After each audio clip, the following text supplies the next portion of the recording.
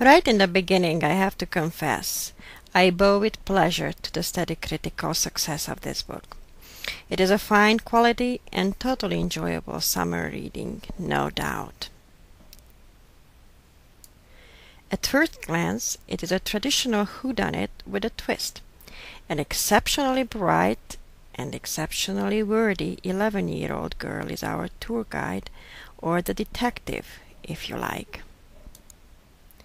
The story moves around some famous and very valuable stamps, stamp collection, respectful and less respectful shady stamp collectors, and so forth. But let's leave it as it is now. After all, we are talking about who has done it, aren't we?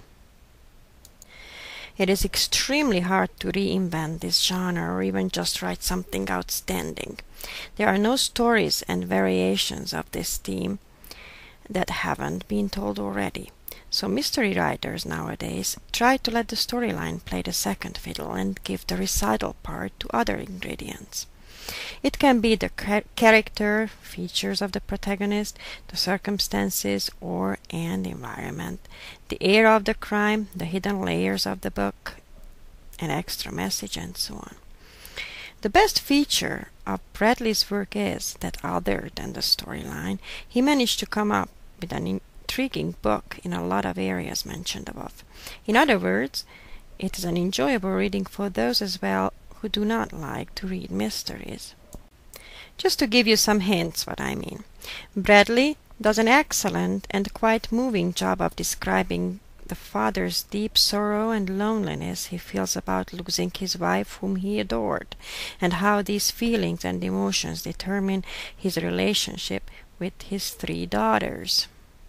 It takes a great writer to depict such a vivid and plausible character as the mother purely through the remnants of her husband and her children's memory, so much so that this long disappeared woman becomes indeed one of the main characters of the novel.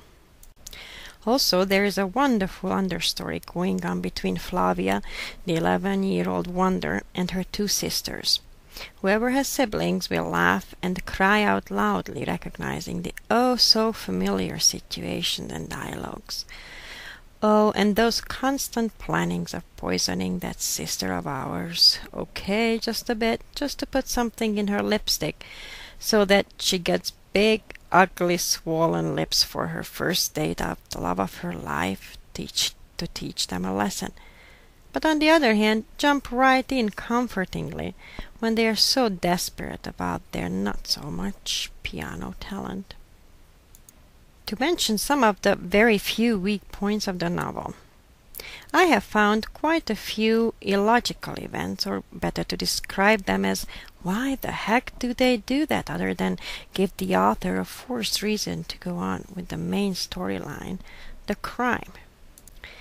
Think of, for instance, Flavia and the innkeeper's daughter, choosing a very elaborate way to get to a certain room in the inn, so that nobody can see them. But number 1, why does it have to be a secret? And mainly, number 2, why does the innkeeper daughter have to take Flavia to this room just to tell her that the guest harassed her?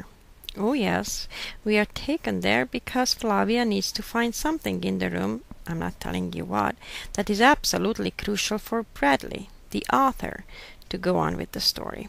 Bad, bad, bad. Also, there are a bit too many cultural hints to establish the era's atmosphere, which is the 1950s England, and it is totally unnecessary, as they don't really take us back in time at all. For that matter, the era itself is something that is not important in this case. The novel could take place in our present as well, as in the 20s.